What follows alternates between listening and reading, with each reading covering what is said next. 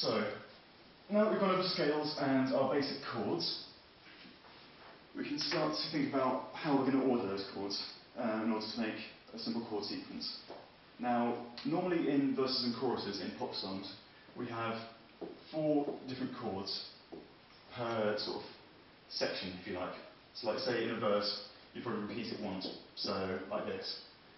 But then you've got the start of the verse, excuse my terrible handwriting, and then you've got the finish of the verse here, or the end, whichever one you like to call it. Now, always start on what we call the root note, or the tonic chord, which in this case is C, because we're writing our song in C major. You always want to start on chord 1, which is also called the root or the tonic chord. So we've got C major here. Now, from our other chords, which are chord 4, that's right, and then chord 5, which are F major and G major. What would anyone like to go next? It's completely up to you. What note? Which chords? We have F or G, or we can have them in C if you like. G. Go for G. Very nice choice. Okay, so that's another G major chord. And what would anyone else like? F. F. Good choice. Okay, who's next? That's some. How about you? Major. So what was it? C major. Good. Okay, that is actually a very nice chord choice. So good going, guys. So the next 4, let's have another one. What would you like? G. G. Again, very nice. A bit of room here. And next, Sam again. C. C. Cool. So have a go, Laura? G again. G again? Okay. Right, and now what we want to do is, to finish off with, it's a very good thing to do, to either finish on G or F. Preferably G. But you'd like to finish on F? Okay. F is just as good. No better. Right, so what we can do from that is, we can start playing that chord sequence, and you've got half a song already. So what is it, C major? Doesn't sound right. There we go.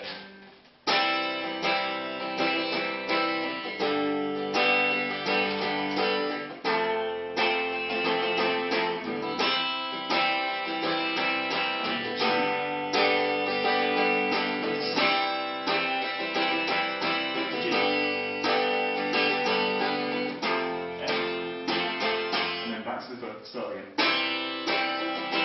There you go, you've written your first song. That's cool. It's cool. It's awesome. Right, good job, I say. So I'll just write that down in the corner so you can keep that in mind. Now what we're going to do is,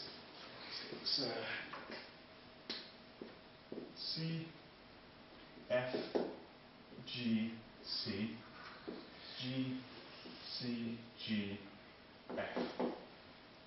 So there is our first chord sequence. Now, would you guys like that to be the verse or the chorus? Chorus. Good choice. So that is our chorus. Cannot write C's or G's today. Chorus. There we go. Okay. Now we're going to do the same thing again, but we're going to do this and we're going to write the verse. Now, what we want to do is we want to probably make it different to what we've got already.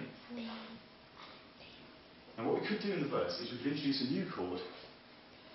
We should use, I think we're going to call it A minor, which if we're still in C. That's C, but you moved this thing. Exactly. Sorry. Good choice. C, E, F, G, A, B, C, D, E. Okay, so we've got our C major scale again. Now, if we're going to be starting on A as the root note, how are we going to build it? We're starting on A. It's here. It's going to be A, C, E. A, C, E. Perfect. You guys getting good at this? Right, so now we've got our A chord, but what we notice here is, if I play A and C and E together, it's not a happy sounding chord, it's a sad sounding chord. We've got A. That's a minor chord. That's what we call the sad chord, or the minor chord. adds a little bit of interest into a song. If it was just like... It's just clap chords all the time, it's just going to sound a bit soft. It's alright. But if we introduce a minor chord,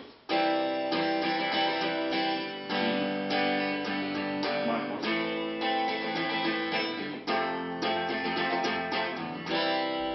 There we go. I'm writing a song for Ollie There you go. Right, so now that we've got our A minor chord, which is A, C, and E. We've got our roots, our third, and our fifth. There we go. How do you spell fifth? That means fifth. Fifth, leave it at that. So now, what we're going to do is, remember how we constructed our chords?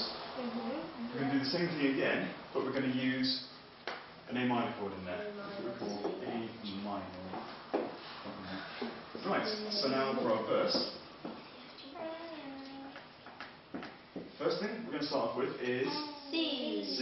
Good choice. Right, next one. A minor? Okay. So what we do is we put a little M next to it, and that means it's minor. If we don't put anything next to it, that's a normal major chord, like any of these up here, which is why I haven't put major next to every single one of them. It just saves a bit of time. Putting a little M next to it means it's a minor chord, the sad sounding chord. C. Go back to C. Back to C. Okay. And then next one. G. G. Okay. And what we can do, have another four. E. E. Have we got any? No. No, not easy. Let's just stick to what we've got at the moment, alright? F. Okay. What's next? G. G again? A minor. And And then then, C. what do you want to finish on though? Careful, what do you want to finish on? Finish on F or G? G or F? There you go. Now, do you want to finish on G to shake them up a bit? Yeah. Okay, finish on G. Okay, there we go. So now we have our verse. Let's see.